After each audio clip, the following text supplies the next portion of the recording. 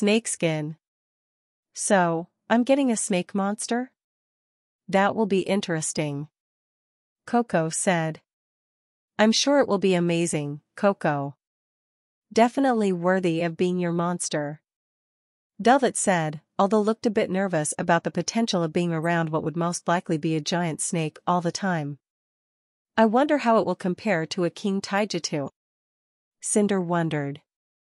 I mean, every monster we've seen so far makes the Grim look like total noob stuff, so why wouldn't a giant snake? Ruby reminded Cinder, who smiled and nodded.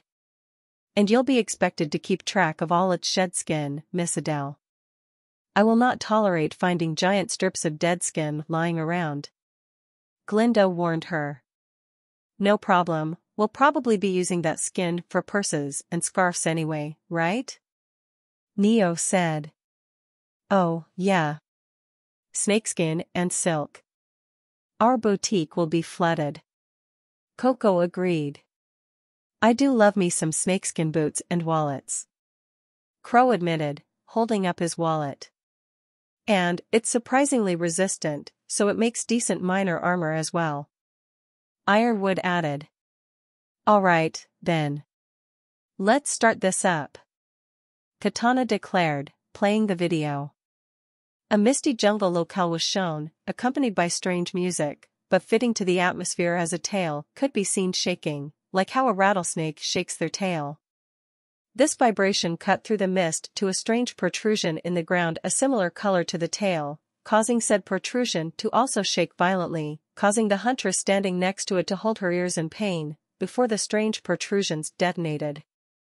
The music then changed slightly as a young boy could be singing about how he was afraid of snakes as a strange, long body could be seen spiraling around the huntress, before she quickly leapt out as the head of the creature passed her and it completely coiled up on the area she'd been in. Then, the snake-like creature emerged from the mist and roared. I'm a snake. A man's voice could be heard as the snake creature roared. Oh, that's sick looking. The good kind of sick. Coco said. Velvet giggled. And the guy saying he's a snake was cute. She added. You say cute, I say obnoxious sounding. Emerald said, rolling her eyes. 1. Using mist to hide itself until it was ready to strike. Clever. Winter stated. Seeing the snake coiling like that gave me flashbacks to our initiation. Ren said. Meet then, fellow hunters, Najarala, the snake wyvern. In fact, it really is unique and it's trying its best to. Look at it over there. Being only one of the 2 members of the snake wyvern class, the other being crappy little RWBY, that used to be a flying wyvern till it got reclassified. Rage began, although it quickly sounded like he was breaking down and ranting about snake wyverns, and this RWBY creature in particular as Alia was seen observing a Najarala from a distance and climbing up a large pillar for a better view and to stay out of sight. Fuck you. Someone cursed at the picture of a small, snake-headed wyvern with a cobra-like head, only without the frill. Ah, it looks cute. Don't be mean to it. Ruby pouted. Katana sighed. Picture, if you will, a 10-foot snake with wings and feet that flies above you, spitting globs of poison. Oh. And as one last lovely little chestnut, they tend to follow around elder dragons, so if you see those things, you'll most likely be attacked by a Lunastra. Katana explained. Infinitely less cute. Kill it with fire. Weiss said, horrified. Wouldn't they be easy prey for most elder dragons? It seems like a bad idea to follow them. Yang said. I'm guessing it's like sharks with remoras and pilot fish. They might be of some aid to the elder dragon while it protects them from anything large enough to eat them if they stay close. Penny theorized. You think you're so cool, Najarala. Well, you don't see Nursilla over there being all la-di-da about being the only Temnoceran, do you? Rage snapped as Najarala looked around and stuck its tongue out in a very snake-like manner. A clip of Nursilla walking upside down on the underside of her web was shown. I actually quite like being the only spider, I just tend to just eat my friends, actually. If you'll excuse me, Najarala spoke as she suddenly shot her mandibles up through her web to chomp down on a trapped hunter. Everyone laughed at Rage's rant about the snake wyverns. Someone's extra salty today. Neo laughed. Pyrrha smiled a bit. Well, at least Najarala isn't alone anymore, right? Since they discovered the new Temnosaran? Pyrrha asked. Yatsukadaki, yes. Katana confirmed. James and Ashbin, however, were quicks to turn their heads as Najarala was seen snapping at the hunter in her webs. I still can't believe how two of the world's greatest huntsmen can be so scared of itsy-bitsy spiders. Cinder teased. That is not an itsy-bitsy spider. James and Ashbin shouted together. Everyone just snickered at their outburst. Man, I'm having a hard time believing I work for you guys right now. How are these kids supposed to face their fears if you can't? Crow questioned. So, yes. Najarala is fascinating because it's a low-tier, beginner-level monster that most hunters fight fairly soon on in their hunting journeys, but it's unlike anything that many have seen up to that point, or indeed for the most part, afterwards if you don't count Dalamadur, who's technically an elder dragon, but does kind of give the appearance of let's take Najarala, but like all the way to 11. But you have this absolutely gigantic slithery, writhing. Well, snake monster, despite its stubby little legs that are surprisingly powerful, enabling it to plow through the earth as it tunnels and surprises foes from underneath in brutally efficient ambush assaults. Also allowing it to support itself as it rears up, coiled around, ready to strike. Rage gave an idea of just how unique Najarala was as it rushed towards Alia, who jumped off the pillar she was stood on and brought her greatsword down on the beast, knocking it to its side and getting several good hits in, before it got up and roared, spinning around her in a circle and paralyzing her with its bite. But, if it has legs, then isn't it not a snake? Ren asked. What else would you call that? John demanded. That would be a skink, Mr. Ark. They have long bodies, but also short legs further apart than many other animals have, so they move similarly to snakes, but also have legs to help them with obstacles. Glinda stated. It is just visually intriguing, the hard plate frills lining the top of its head, giving it an imposing, yet beautiful crest, the body curving round with overlapping segments of hard scale that it can rattle and send flying at you with a swish, a barrage of deadly, pointed ammunition that only can pierce through armor. It can generate a piercing noise, vibrating through the air and especially so when it lands, like a triangle being struck. Rage explained as a Najarala was shown hitting Alia with its tail, knocking it back to her and trying to crush her in its coils, before burst out of the ground beneath her, then flinging its scales at her, before a triangle was shown being struck as Rage had said. The Faunus girls flinched at the triangle being struck. Oh, come on. They have fire, water, ice, thunder and dragon to choose from, plus all the statuses. Do they really need sound attacks, too?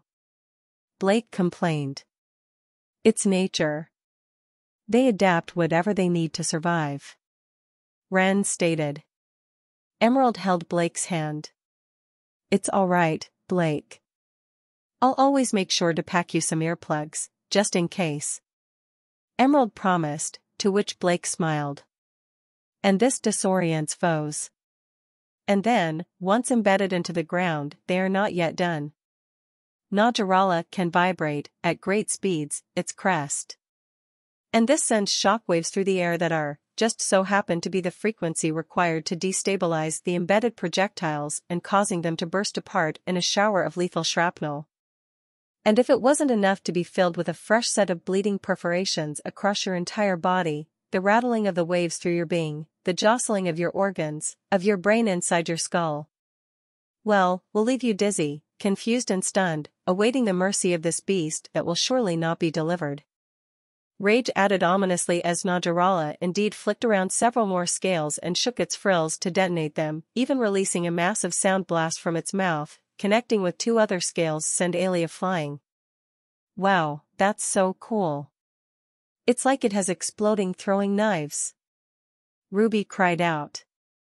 It is pretty neat. And it fits pretty nice with your Sergios, huh, Vel? Coco asked. Yeah, but I don't like the sound of the piercing roar or the scales vibrating and exploding, though. Velvet admitted. Definitely sounds like another monster Faunus should steer clear of. Blake agreed. And this is just the start of Najarala's party tricks. It has a unique mastery of sound and vibrations that really is of a class of its own. The plates atop its head lead and connect to an organ located in its skull that allow it to generate and project explosive amounts of sound, ricocheting through the air, bursting eardrums, before eventually exploding outwards from point of impact, forcing all caught in clamor to be sent sprawling in all directions. Rage turned his explanation to Najarala's sound capabilities as the clip was repeated of Alia being sent flying by the sonic burst, before everything went black. This brutal and impressive attack is directed by its parrot-like beak, and it really can fuck you up just as much as a parrot fucks up. Well, just everything. Rage declared, before a clip was shown of a parrot standing on an open dishwasher door, grabbing the silverware from the dishwasher and dropping it on the floor as a rather mean song played. How could you possibly enjoy that? It's clearly sabotaging your hard work as you film it and let it happen. Winter cried. I find the parrot's antics quite humorous actually. Penny admitted. Like if Neo had the power to turn into a bird. Cinder said. Hey. I am offended by. No, you're totally right. Neo accepted it. God, I want a parrot. Rage declared as the screen went black. Same. Ruby, Nora and Neo all declared. Now, Najarala is a capable fighter and an even more capable hunter.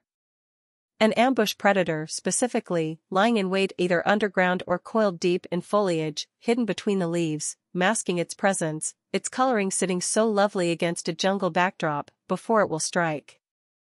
Rage declared as, indeed, the Najarala lunged at Alia, slamming into her and knocking her down with a powerful slamming sound. With deadly precision and paralyze its foes, with a venom produced in the fangs, growing out from its lower jaw.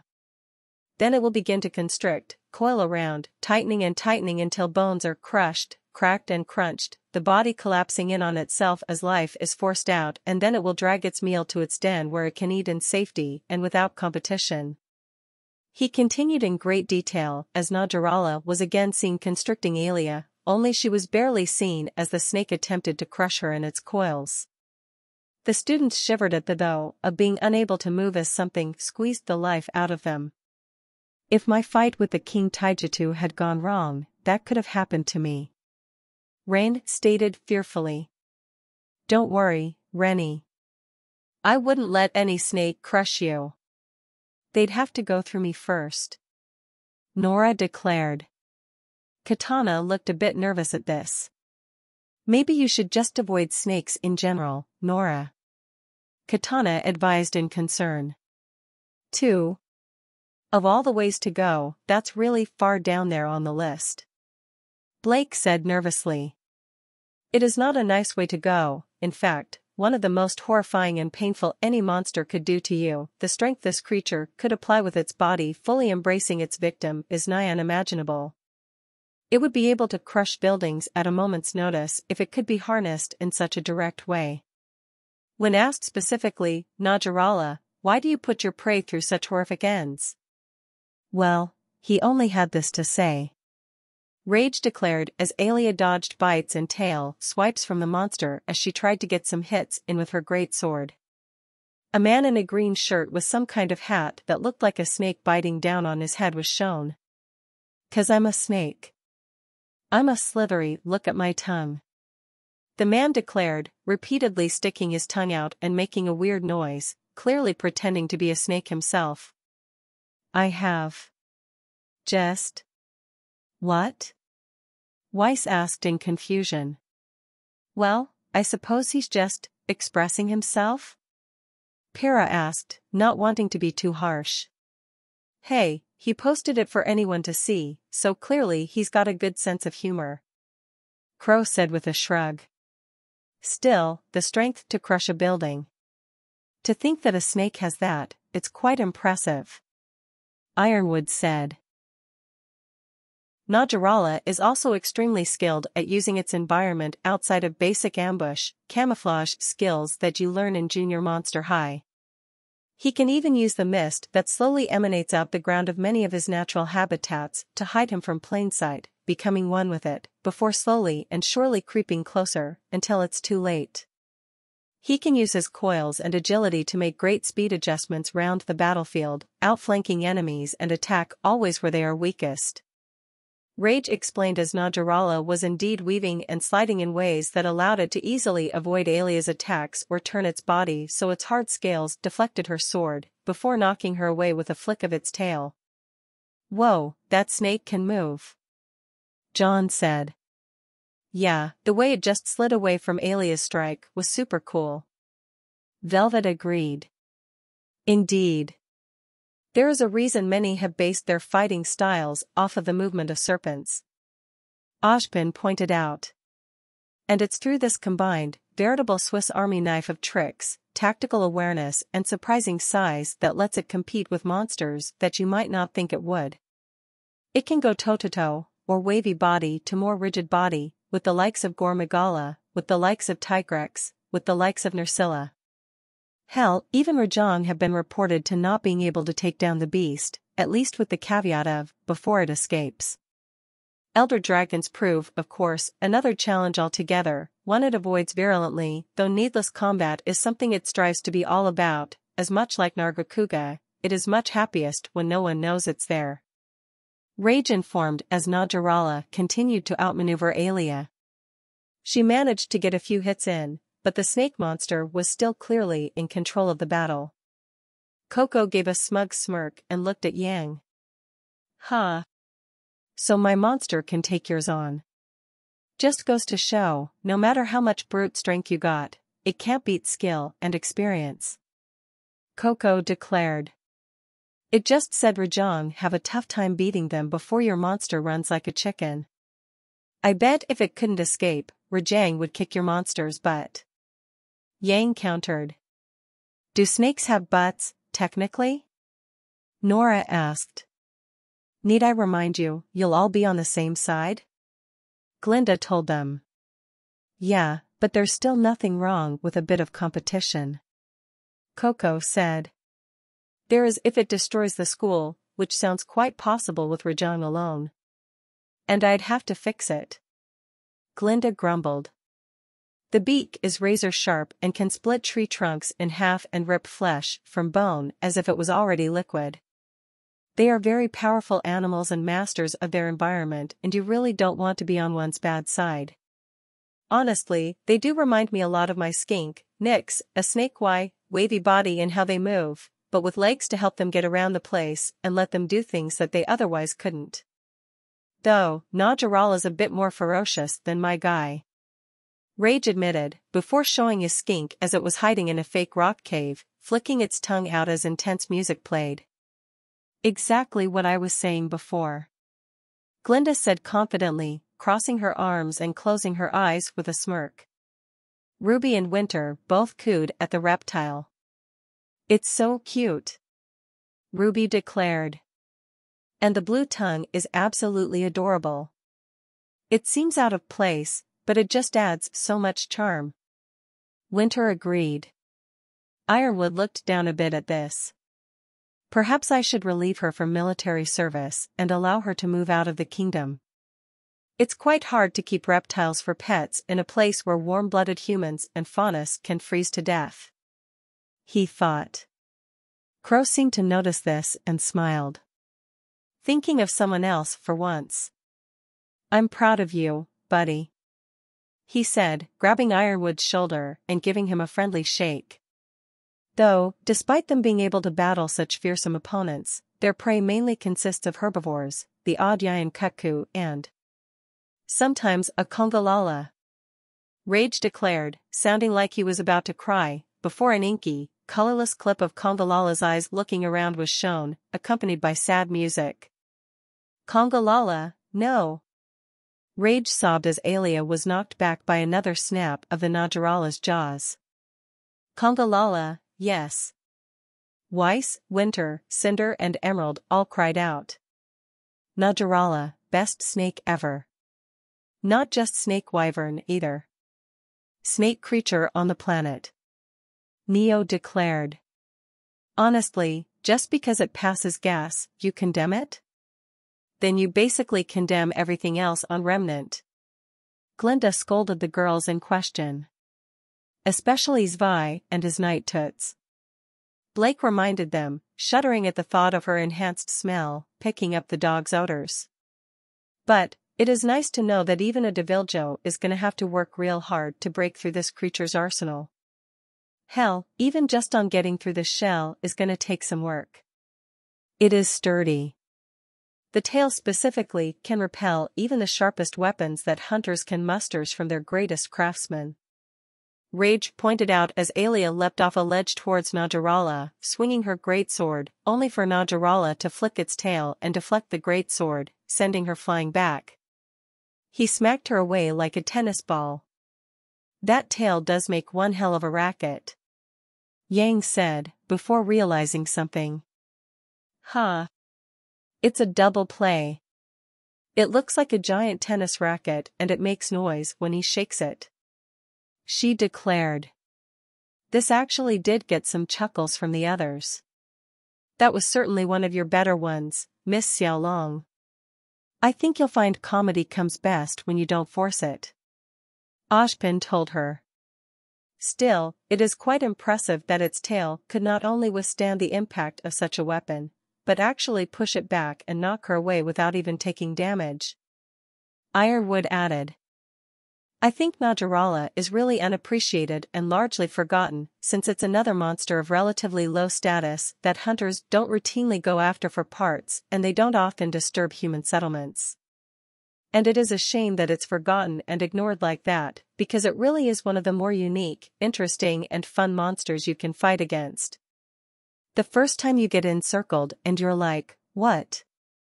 Where? How do I get out, what the hell? As you try to run out of that spin of death. It really is a moment and you remember it. Rage said fondly as Najarala burst from the ground and repeatedly circled around Alia, who each time just barely managed to avoid getting coiled up and ensnared by the beast. What kind of sane person could consider being paralyzed and slowly crushed to death fun? Winter asked as if Rage was insane. Well, what kind of sane person considers fighting grim fun? Ruby countered. She's got ya there, Ice Queen. Crow told the specialist. Yeah. Fighting grim is super fun until you get bit in the butt by a Beowulf.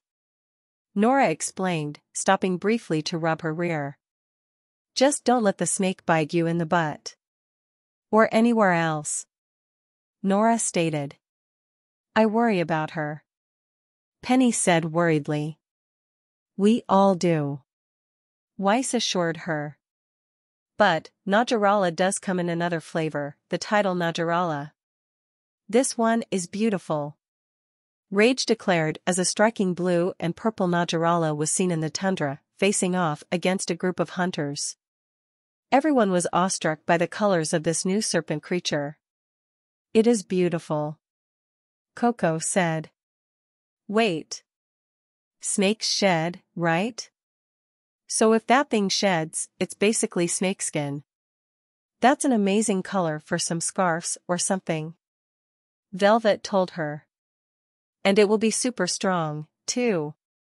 So those will be some top quality scarves. Nora agreed. Purple wide blues streaking down it, it lives in icy wastes and gains the ability to spit frozen globs of water on top of its already frightening array. It's a little bit larger, a little bit stronger, a little bit faster, you know, the subspecies drill. And it now has to compete with the more frozen denizens, like the Zamtrios, like the Stygian Xenogre, and it does so well. Even sometimes managing to, at the very least, hold its own for a little while against the Kushala Daora. But the title's most impressive display of prowess is using its plates to bounce water around the battlefield in order to both confuse enemies and strike them with pinpoint precision. Rage declared as the Najarala shot out more scales, but rather than shake its crest or tail, it fired a thin jet-like beam of water from its mouth, blasting off of the scales with unreal levels of precision and hitting a hunter nowhere near it at an angle almost the exact opposite from where the Najarala was facing. That's incredible. It took me years of training to be able to launch things from glyph to glyph. Especially when it came to launching myself. Weiss cried out. Indeed. To see such intelligence from an animal is rare, even from primates. Glinda noted. Snakes have been discovered to be surprisingly intelligent. They're capable of learning and adapting, however, they can to make it easier to find and or catch prey. Winter explained. Still, I'm not trusting this one anytime soon. Blake said suspiciously. Yeah, I think I'll keep my distance until I'm positive it doesn't do many sound attacks. Velvet agreed. Najarala can also swim. It is very comfortable in the freezing waters and likes to surprise those from underneath, much like the Zamtrios does.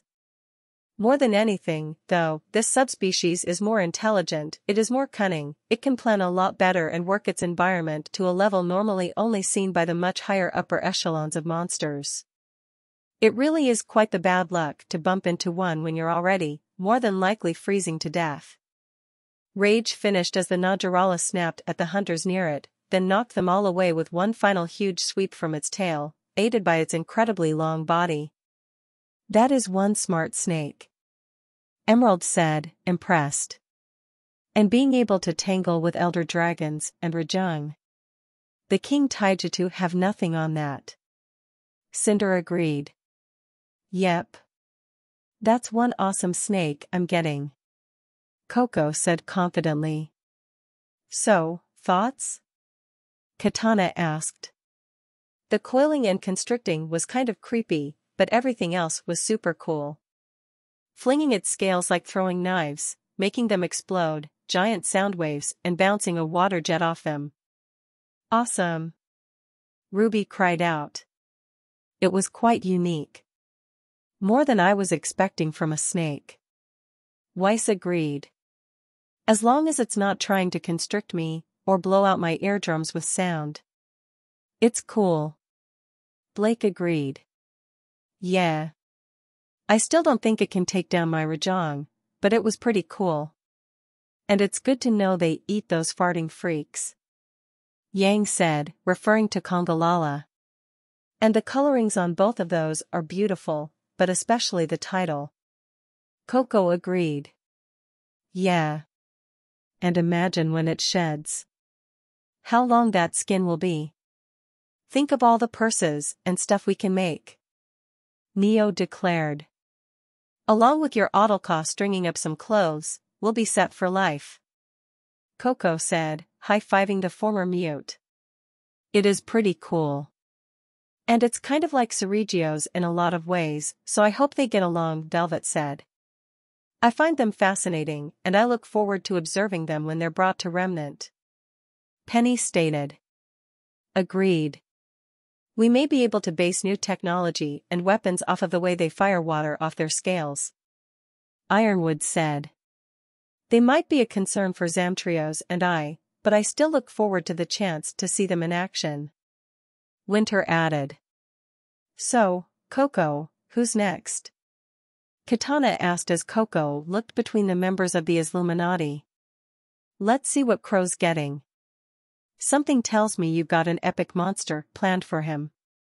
Coco said. Finally. Looking forward to this. Crow said.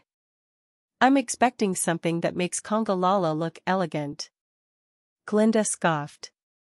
I don't know about elegant, but it would make a light snack out of Kongalala. Prepare yourselves for Odogaron. Katana declared.